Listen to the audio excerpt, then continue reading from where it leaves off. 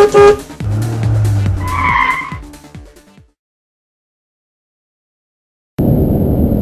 just got onto the freeway here at I-77 South. Perfectly straight on-ramp. You're supposed to accelerate down an on-ramp, correct?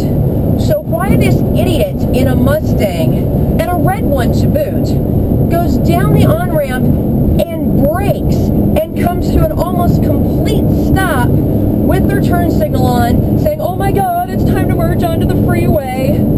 You don't stop at the bottom of an on-ramp. That's a really good way to get yourself and everybody else killed. So please, use the on-ramp for what it's supposed to be, an acceleration lane. Get up to speed and merge fluidly into the traffic. And you know, that would solve a lot of our freeway congestion problems with the whole stop and go thing and all the entrance and exit ramps.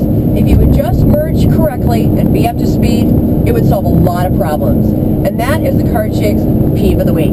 Drive safely, guys.